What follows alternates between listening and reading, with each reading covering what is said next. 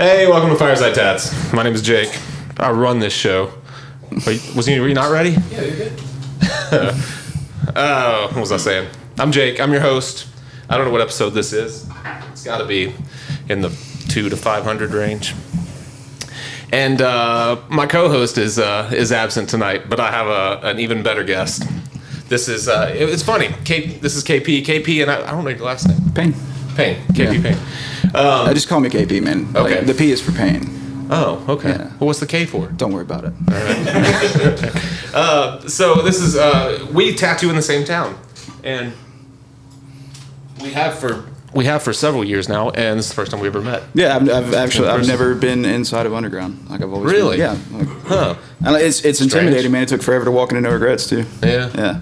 Well, it's like you guys exist in legend. You were there before me. Oh, that was like I remember there weren't, when I first started in Memphis, there weren't any real shops that stood out to me that much. Underground was there.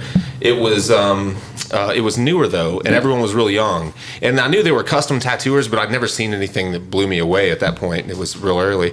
But there were a handful of actual tattooers that spread around the city that I remember being like, I didn't want to talk to.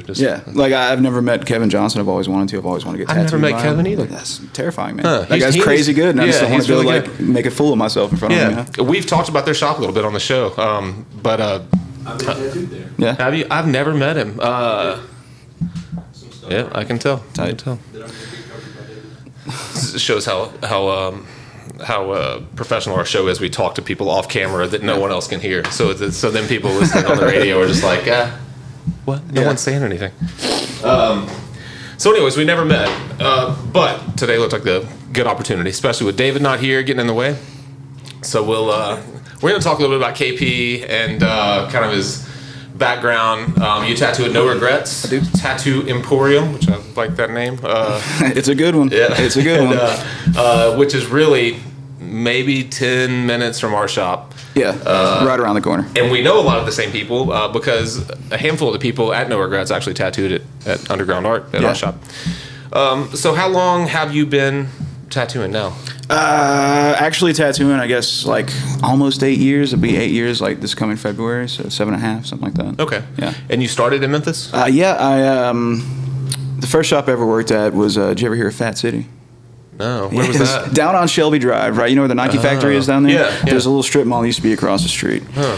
And apparently, like before I started working there, apparently it was a banging joint, but they had pool tables and arcade machines and everything. By the time I got there, it was a gutted mess. And I started work there for 6 months before it got closed down. Oh, okay. Yeah. Okay. Does anyone else from that shop still tattoo around Memphis?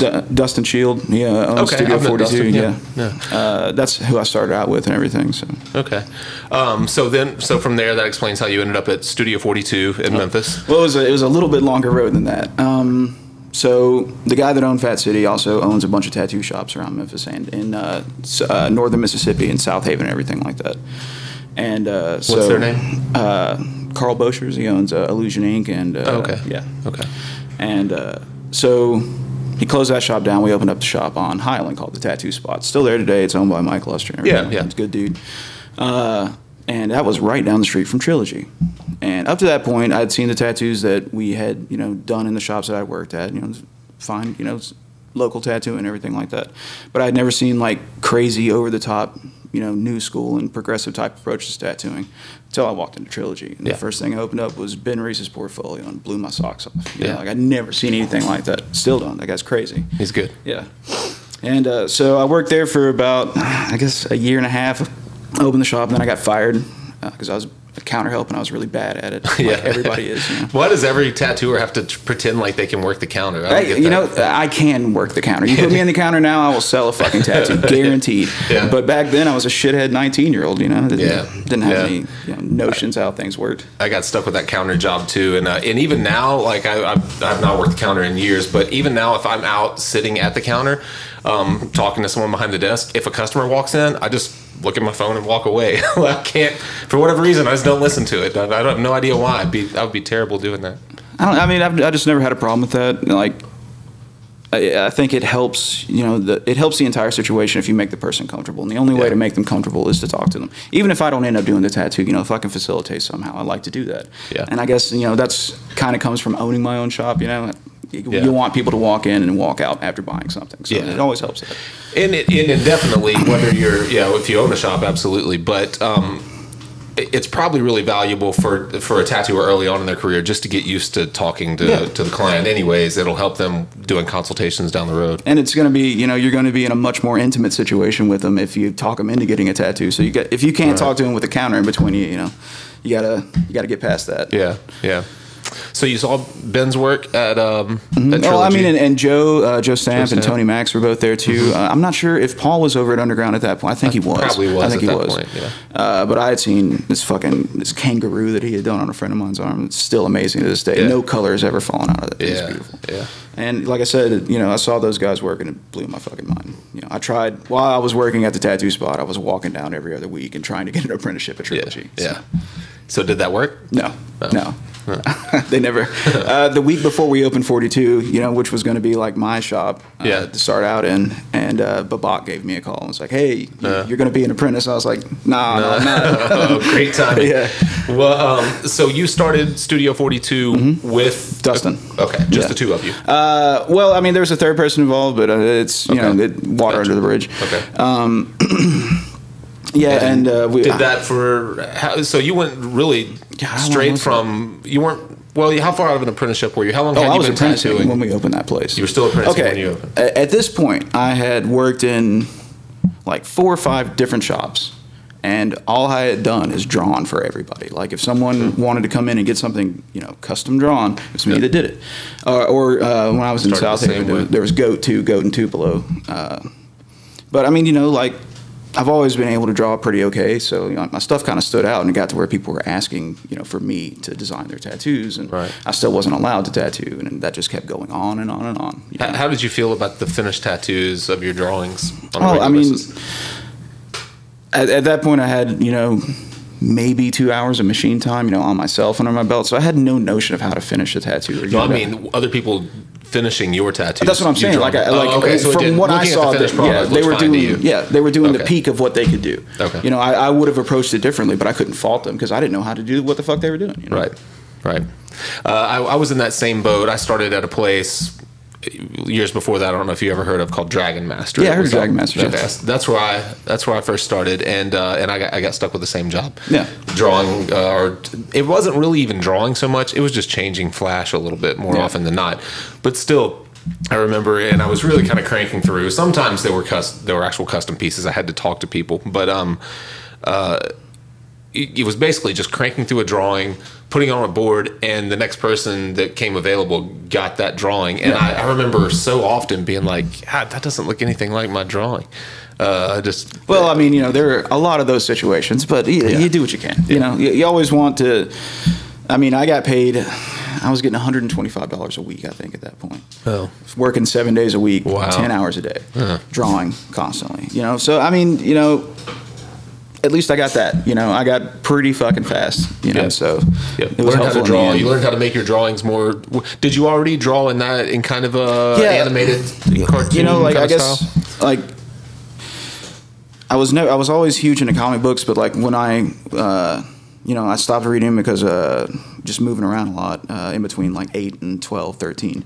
And then in freshman year in high school, I met some guys that were into comic books too, but it was the new wave dudes like Joe Magera. I don't know if you ever heard of him. And this was after Todd McFarlane had stopped doing Spawn, and now Greg Coppola was doing it all the way. Yeah. So it was that kind of anime influenced stuff. And I wasn't really into anime, but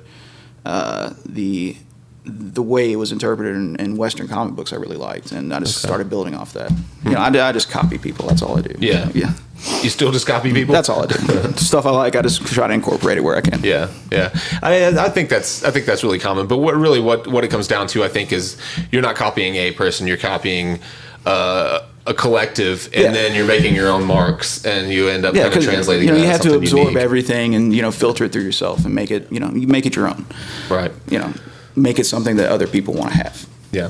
So how was that experience opening a shop as an owner? I'm guessing you had never run any other type of business before that. Absolutely not. So no business background at all. No, I mean, I went to MCA for a semester and a half before I quit, and then I worked full time. I did an electrical engineering job that I was not in any way qualified for, and left that after about a year. Worked in an office doing clerical stuff that I was in no way qualified to do. It was like paralegal shit, and I don't have an associate's degree. Yeah. And then I was on my way to an interview at FedEx Ground, and my car broke down over on 3rd Street. And I pulled into a gas station, made a phone call. My friend picked me up. Couldn't stay with him at his house, so he's like, I got a buddy you can crash with. He takes me over to this guy, Dustin's house, right? Okay. And I'd never met him before. I think maybe I might have encountered him before, but I don't think we ever really talked. And he had a sketchbook out, so I drew it. And I woke up the next day, and he was screaming at the top of his lungs, who the fuck drew my sketchbook? And this guy, like... My dad was really heavily tattooed, kind of a biker, back pieces and quarter sleeves and all that shit. But I'd never been around like a person with tattoos on their fucking throat. So I'm terrified. Know? And he keeps yelling about who drew in his sketchbook. And finally I said, it was me. I drew in your sketchbook, kick my ass, whatever, just to shut him up. And he said, you want a job? So worked out at Fat City, started apprenticing. I was 19. Okay. That's just how it went. Yeah, it's funny. I didn't have to hoof around a shop or nothing like that. Didn't try to sell myself. It was right there for the taking. Huh. So you guys started that shop. How overall? How did it go? How did it start? How did it? Well, like I said, we had both worked for that guy Carl. And I don't want to speak too disparagingly of him because he gave me a shot and everything like that. And I was a shitty kid and I didn't appreciate it. Yeah. But he pulled up one day because originally 42 he owned it. He put the money in and we were just going to work in the shop. The deal was that eventually we were going to save up enough money to buy it. And he was like, y'all aren't going to make no fucking money for 3 years and blah blah blah blah blah. And so we turned a profit in 6 months. Right in the green 6 months because it's out in Bartlett, and there's nothing out there's there. Alien Ink and Cat Daddies, which neither of those have been great for a long time, right. And like ever, yeah. So we were the injection of new blood out there, and that's where I grew up, so I knew all those fucking people. I could deal with that, and just immediate turnaround, ready to go, and. That Christmas, he pulls up in the shop in a brand new Escalade. It is, I think it was like that cherry red color, with the pearlescent paint and everything. Huge 20-inch rims on that shit. And he said, "Look what y'all bought me." And at that point, we're just like, "It's over, man. We're gonna this is ours. We're gonna take it from you." And we did. It was I think 8 months to a year later, it was ours. So you already, it was already in the contract that you had the right to do that. Yeah. So there was no way for him to keep the shop. Contract is very loose word. Yeah. A couple of kids that had never owned a business signed a Absolutely. contract. Well, there was no signing. It was this is what was agreed upon. We got lucky with circumstances. He needed money at a certain point, so we were able to shoot our way in. Okay. So you had basically been running the shop that entire time. Well, right? I was Dustin was tattooing full time, and I was at this point he had started to really come into his own, started doing his own drawing and stuff like that, and I was just working on my stuff on the side as much as I can, running the counter, and then about 5-6 months in, we started getting really busy, and he needed me to finally step in. So started doing tattoos. And I remember the second tattoo I ever worked on by myself, this guy came in and he wanted this jail scene on his arm fixed up. This red brick wall with dudes getting beat up, some shit on the front of it that he'd gotten done in prison. He wanted me to fix it, and I don't think I fixed it. But, most likely you did. And I think I charged him I worked on him for 6 hours and charged him $100. Just brutal. And it was off runner from there. Yeah. It's funny I can picture that, just being completely terrified, still having no technical savvy whatsoever. But kind of like you, I drew pretty well early on. I drew all the way, my whole life I drew. So, you know, in a drawing circle, in a circle of real artists, I was probably well below average. But in tattooing in the mid '90s, I was a badass as far as drawing went. Because I mean, I started. I think it was 2004, 2005. You know, so it was like right when like new school was just blowing up. Was taking so, off. Like, my shit was on point. Yeah, yeah.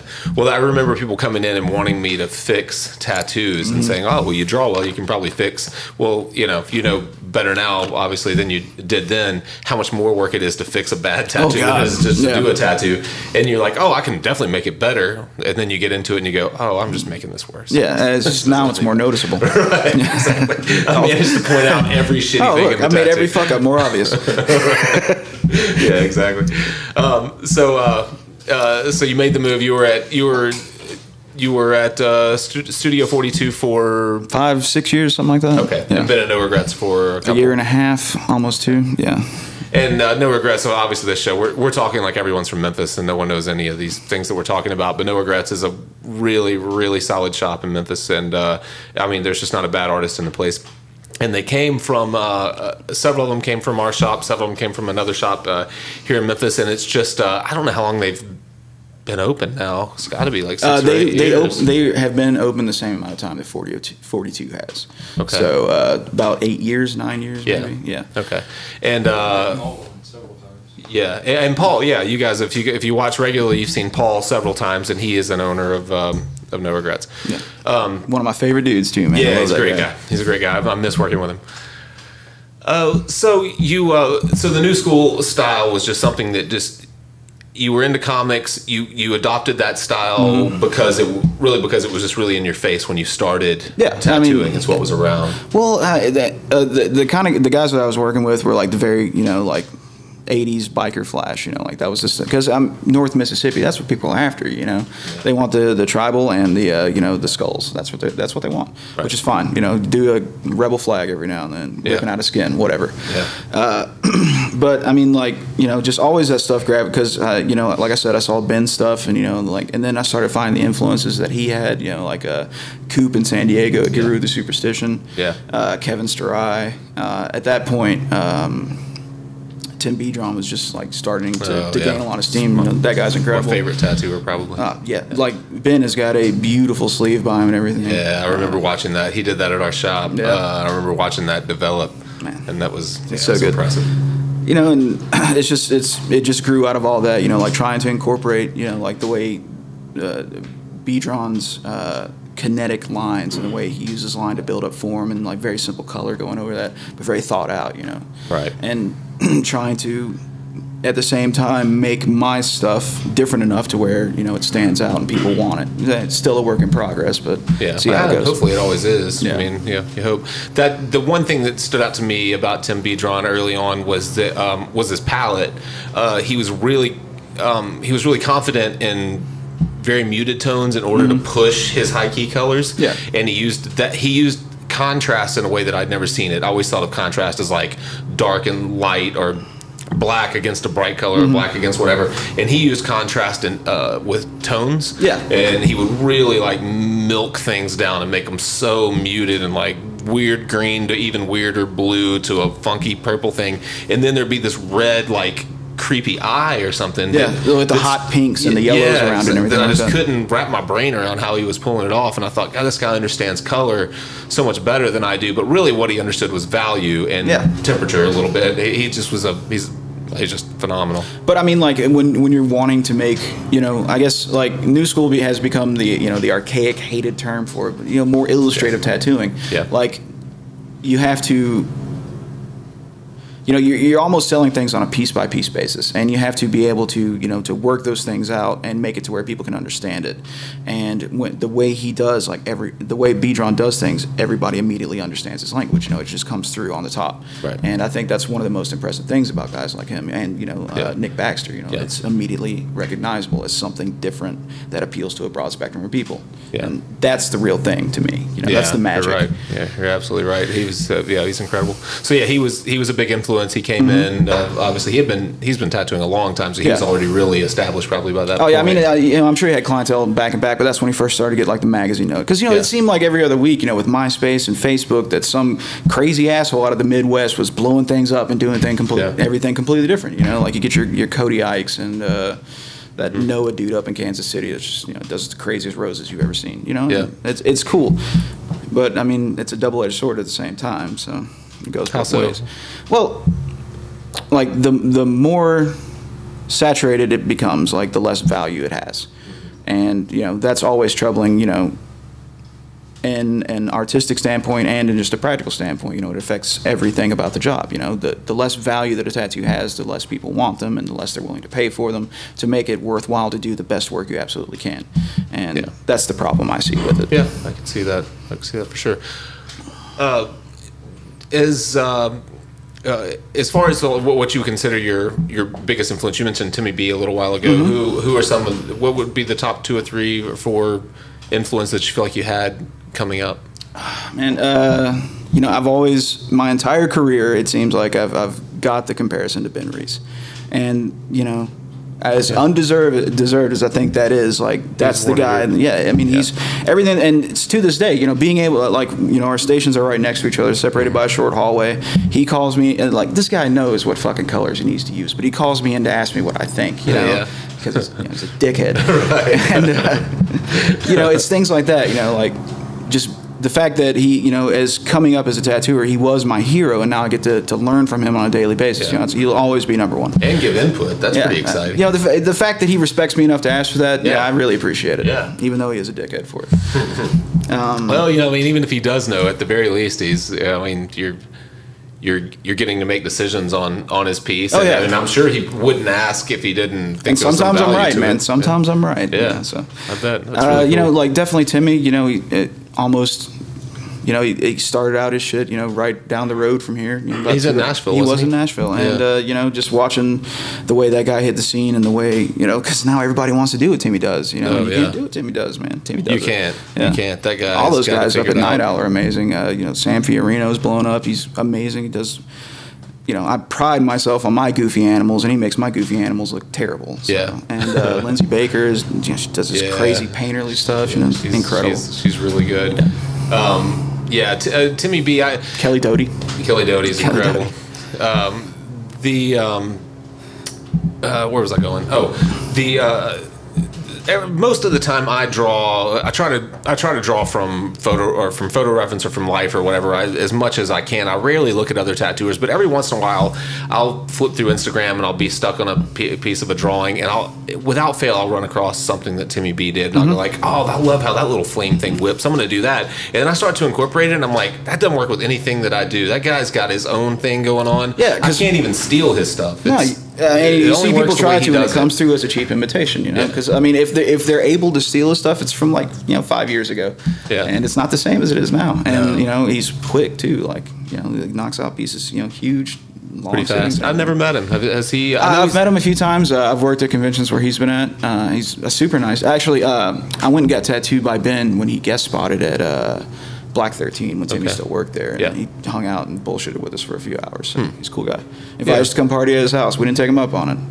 But should have. He seemed. He does seem like it. I only know him, obviously through Instagram, but just he seems like a kind of a really laid back, easy-going guy. He's always real outgoing. Every time I've ever talked to him, probably 2 or 3 times now, he's been super nice to me, and I appreciate that. So as far as so you had a kind of a bumpy road through an apprenticeship. Just because you bounced around some and then had other responsibilities, owning a shop or running a shop while trying to be married and everything like that.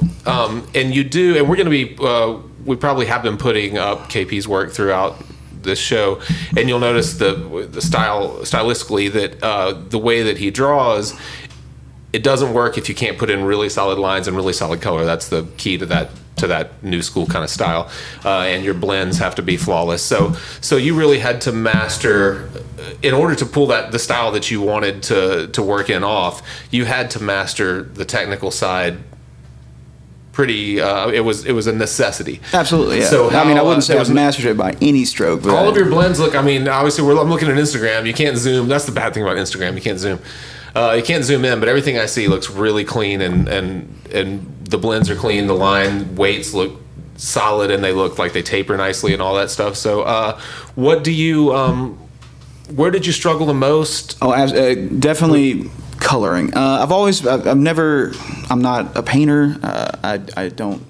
Up to the point where I started tattooing, I never did finished artwork. It was always sketches. Just drew sketches all the time because I wanted to break into comics, and to draw comic book pages, all you got to do is pencil them.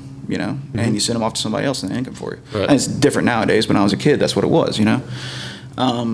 So I just never put any thought or focus into that side of things. And, like I had a weird childhood and I couldn't devote time to art like, a lot of people had opportunities to, and didn't have a lot of money, so not access to, all the supplies and anything. So I just had to make do where I could. But, like tattooing is the first thing where I really started to be able to express myself, through art. And that's, Was it because you were forced to finish pieces? Oh, yeah, absolutely. You got some, surly guy who's been sitting in the chair for 2 hours. You better get done, you know?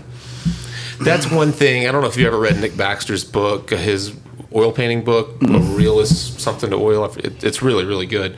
But that's one thing that he pushes is no matter what you're working on, get it to a finished point. And he's really articulate, obviously, and he writes several paragraphs about it, but he really hammers home the idea of how important it is for you to see pieces finished, and how really detrimental it is to have tons of unfinished pieces kind of looming around absolutely. you. But I mean, like, it's not always your fault. Like you're going to get those people like, hey man, I want a sleeve. Yeah, and you start a in sleeve tattooing, on them. absolutely. Yeah, I think he's talking in painting and drawing in general. Yeah, but like I said, I wasn't painting at this point, Right. so like the only thing I had to go on was people that see like every 4 or 5 months, like, hey man, let me get an hour on my sleeve. This doesn't work, And like I started like really making a push to do like just these single big splash, like get them done in 6 hours pieces, and a lot of them I gave away for free just to do them, and that's what I've been trying to. Is that how you're? Are you trying to do one big tattoo a day and call it? Well, no. I mean, I still work session wise and everything. Okay. But if I could do a big one in a day and just get it done, I'd be happy. Yeah, seems ideal to me too. Yeah, just work for 5 or 6 hours on one thing and make it really awesome. Instead of like skipping around on a sleeve and coloring here and there. It's way more fun, and it becomes like you were saying, like the stuff I'm trying to, I try to make things look like they're coming in and out of focus on a tattoo. Tail feathers would be pushed back and just be a solid wall of color. So they just look in the background, everything like that, and it makes the tattoo, in my eyes, look momentary.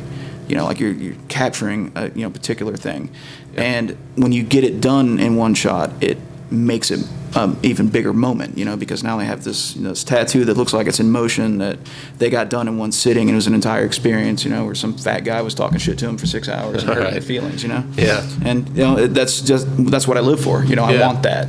Yeah, that's great. I mean, and you get it to the entire tattoo to a level of finish instead of having to worry about, well, this area is 6 months old and this area is today. You're not taking pictures and apologizing for your black. It's just there. It is. It's done. This is what happened. Yeah. Yeah, no, there's a lot to that. I absolutely agree. Well, it's like the mentality behind traditional tattooing. The banger. Get it in, get it done, and just do a fucking banger, but do it for 6 hours. Right. So you said you struggle most with the color, just getting solid color in. Yeah, I've always been good at lining. It wasn't until I started using rotaries that I started to feel way more capable with color. Just because like, I understand a tattoo machine. I know how it works, but once a tattoo machine stops working the way I want it to, making it do it again is, it's beyond me. I can't, And with a rotary, there's none of that. It either works or it doesn't. If it doesn't, throw it away and get a new one. So that's what I like. I'm the same way. I held out for the longest time because I like coil machines. I like to look at them. I like to have them. There's the old joke, what's the worst thing about tattooing with rotaries? Right.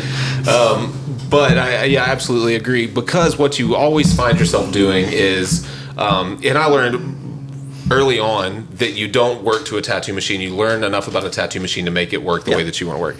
But you don't tattoo machines are coil machines are so finicky that they change their mind 20 minutes into a piece. Skin to skin, you know. Yeah. Like if you're working on different pieces, because, you know, like when 42 started out, I wasn't doing like appointments or anything. I was doing walk-ins. So, you know, like moving from person to person, you know, and the skin changing every time, and like machines run different, you know, everything behaves differently. It gets aggravating. Whereas with the rotary machine, it does the same thing every time. Yeah.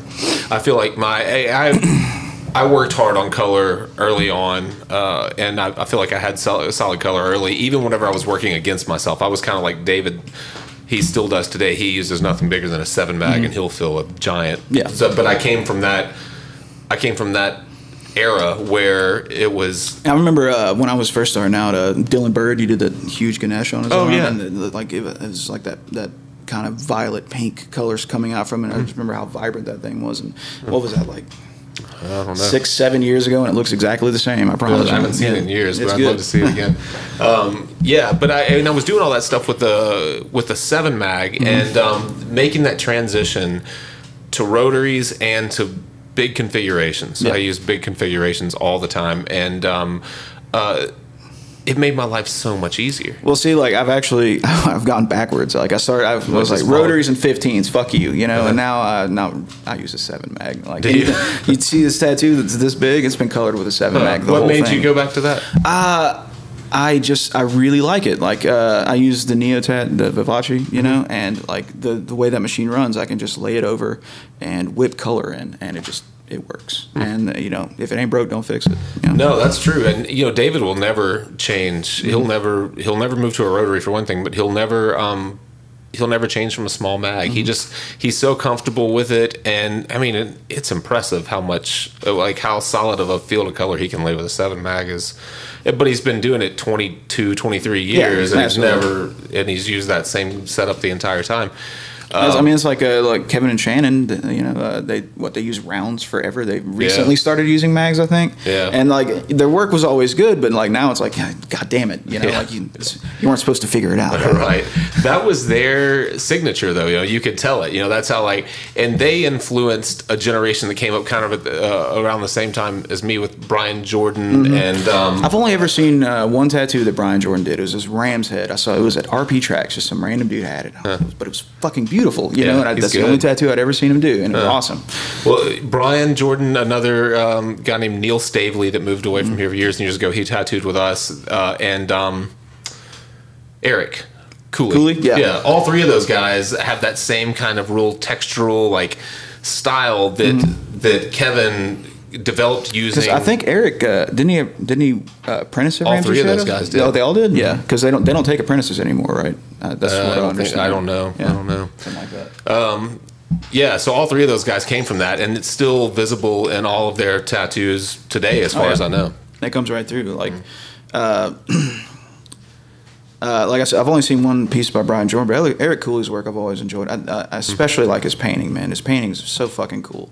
And but I think he started using some mags too. I'm not sure, but I think he has. Yeah. And like you start seeing it, like it's the same thing, but you know, it's more fluid, and that's, you know, it's just the next step of it, you know, in the evolution of it. It's cool. Yeah, it's nice to see. Yeah.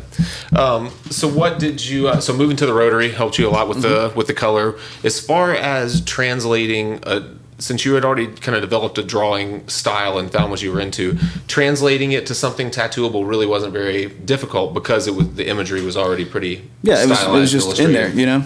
Start. You know, anytime I'm getting ready to do a tattoo, I've already drawn it 4 times. You know, I've made a sketch, I've finalized the lines, I've made the actual line work, and then I've made the stencil. You know, it's ready to go. And so you prepare. You ever draw on the skin at all? No, all the time. Okay. Yeah. I mean, I think I was always more comfortable with stencils, and if I'm doing, you know, something that's a one shot, I'm not like, you know, Dave Tevenall that can just marker something on and rock it and make it look amazing. You know, I have to, if I'm going to do something like that, I need, you know, more structure to come off of. But you know, I'm not afraid of drawing on skin. You know, I do it from time to time when I feel like I can. Okay. What else? What have I not asked? What about going forward? You're happy at no regrets? You're going to, I'm planning on traveling. I saw you put something up about traveling a little more. Yeah, I would like to do more conventions. I want to get out there and meet more people, and just, you know, like there's only so much that you can take in from everything, that's around you all the time, and you just need that different input, need different perspective and see how other people work and things like that. Have you ever watched Jeff Gogway's video that he put out a year or so ago? What's it called? It's called Tattoo as I See It. No, never seen it. It's really good, but he talks about how he made the. I'll let you borrow it. I actually have it. Okay. Take it home tonight and watch it. It's really good. He talks about how he made a decision early on, and he kind of went through the same thing. He drew fairly well. He was a terrible tattooer, and he didn't have an ideal apprenticeship and all that. But when he made the decision that he wanted to be, he's like, I just want to be the best tattooer in the world. He's like, obviously I was too young and dumb to know that doesn't exist, but that was my mindset. Well, Philip Blue's still alive. Yeah, it's true. Philip Blue's still alive. It's true. And he, so when he made that decision, he was like, I need to be at every big convention. I need to enter every competition I can enter. Mm-hmm. I need to meet every badass artist I can meet.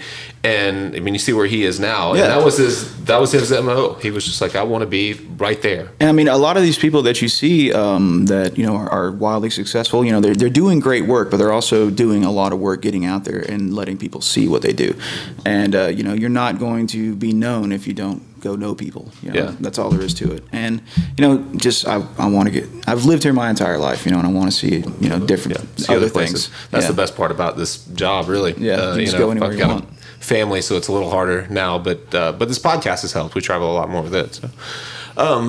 So how do you? I mean, you're working in a style. You're looking to get out there, to do guest spots, to push yourself in a style that is pretty saturated in the new school. Where do you see your work going? How do you set yourself apart? I recently had the opportunity to paint at a gallery show at the Brooks. It's the Art of Video Games thing. My friend, he goes by Birdcap. His name's Michael Roy, but I call him Opie, and I always will.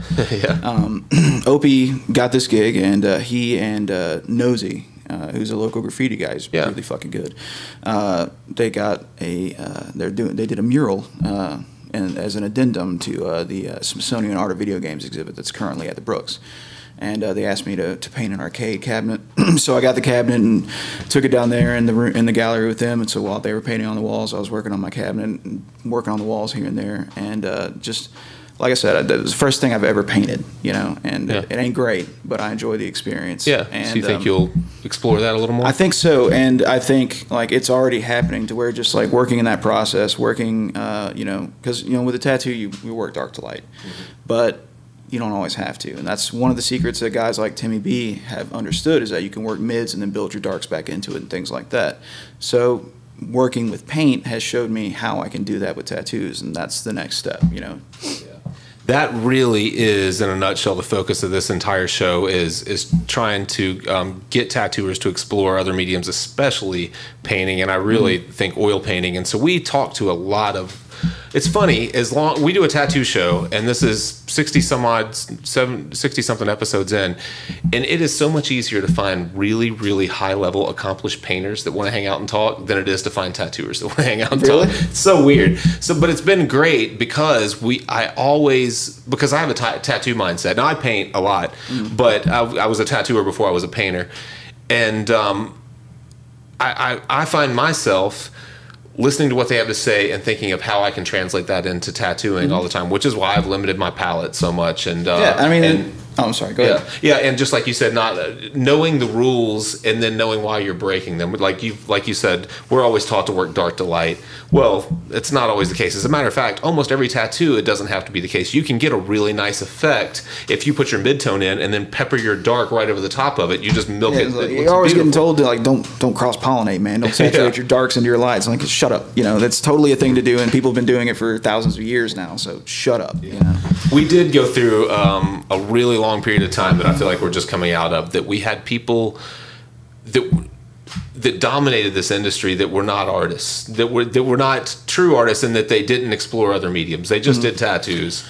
At least that ran the show at most of the shops that you went to on a day-to-day basis. Well, the thing about it is, for so long, tattooing wasn't considered an art form, and oil painting has been around for how long now? You know, as soon as we figured out we can mix poison and put it on paper, you know, we've done it. We got it. And you know, like, there's always names throughout history and movements that, you know, that stick in our minds collectively and things like that. Tattooing just got elevated, you know, to that level. You know, the very baby genesis of where oil painting started.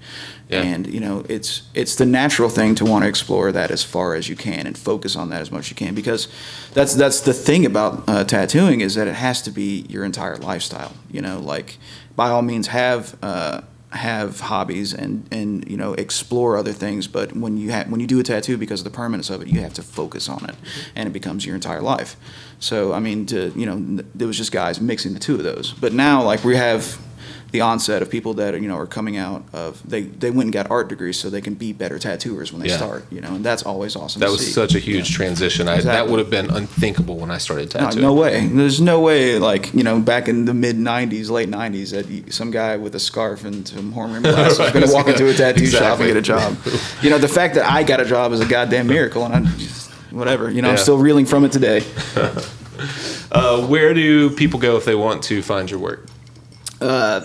It's on Instagram, at LimitedKP. I have a Facebook page where you can find out what my initials mean. There you go. Okay. And that's it. Okay. I try to focus on Instagram because it's the easiest way to reach the most people. It is the easiest way. It's like the tattooer's portfolio of choice these days. Oh, we have, there's noregretsmemphis.com. I think that's what it's called. I'm not sure. I bet if you Google No Regrets Memphis, there'll be a first website thing that comes up. Yeah. Well, cool. It was fun, man. We should do it again sometime. Absolutely. Normally, we'll take on. We get questions. Most of our viewers. Well, I shouldn't say most. The viewers we get questions from are generally newer tattooers, and a lot of times it's art questions. More often than not, it's technical questions. So it'd be cool if you come back sometime and we tackle someone's questions. Okay. I mean, if people actually want to ask me stuff, I'll be glad to tell them that. Yeah. Yeah, no problem. All right, sweet. Yeah.